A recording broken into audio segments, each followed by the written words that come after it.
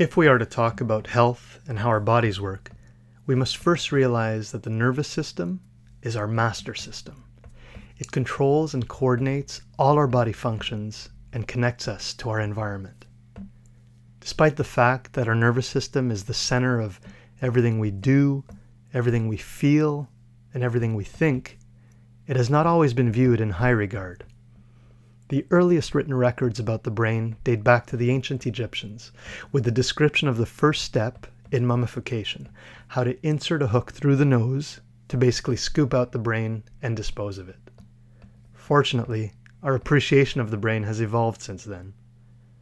Much of our present-day knowledge in neurology really dates back to the late 1800s and is largely due to the invention of the microscope and tissue preparation techniques.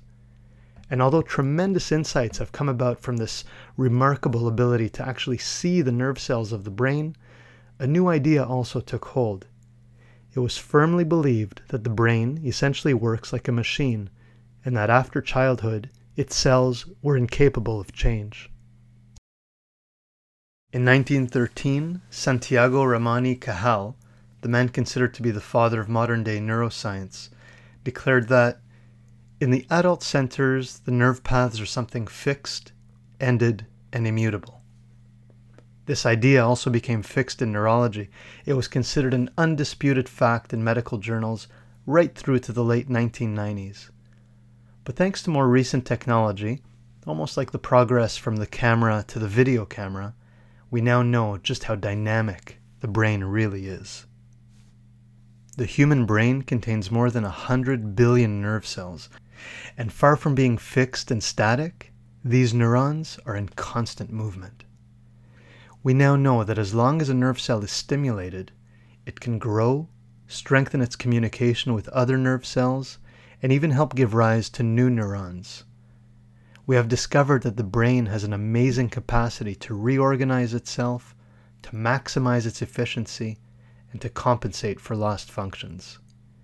Indeed, a fresh view of brain function has emerged, a concept known as neuroplasticity. Neuroplasticity refers to the fact that the brain can change itself. It has the ability to modify its very structure and function.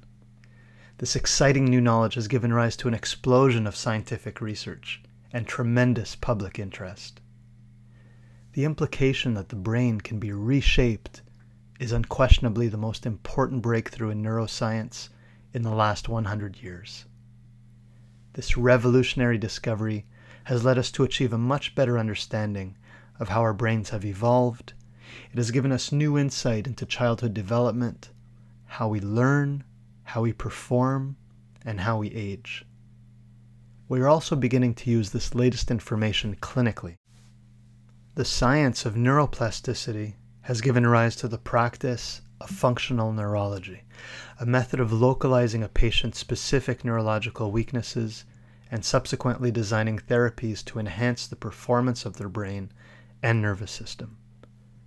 Because the approach is based on improving function, treatments are not only useful for people suffering from a wide variety of neurological conditions, but also for people who are simply interested in improving their health.